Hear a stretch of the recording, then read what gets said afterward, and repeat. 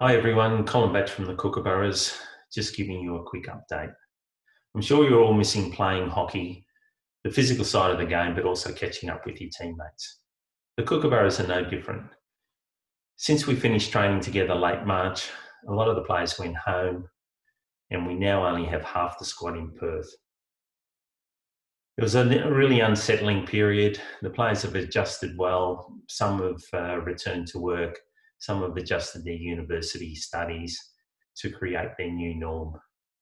They are now 4 or 5 weeks into a strength and conditioning program, but are really looking forward to returning to playing again, especially now that the government have eased some of the restrictions around Australia and the return to sport is not too far away.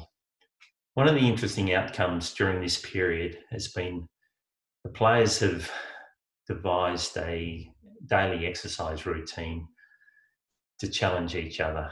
I think they found it a lot of fun and certainly been very challenging reading what the players have to do each day. This little project has helped to keep everyone connected, but it's also helped to drive a really important quality, and that is a self-responsibility quality that we value in the Kookaburras and is really important to have in all sports people. That's all for me at the moment. I hope you're well and that the return to hockey is not too far away. Hope to see you soon.